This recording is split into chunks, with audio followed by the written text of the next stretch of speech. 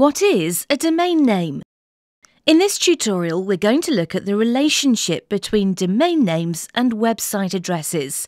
First of all, what is a domain name? Domain names are made up of two parts, the domain name and the domain name extension.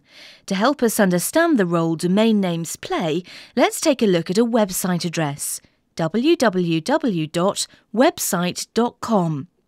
The universal www. Prefix represents the World Wide Web. This is followed by website, the domain name, and .com, the domain name extension. Together, these three elements form the website address, otherwise known as a URL.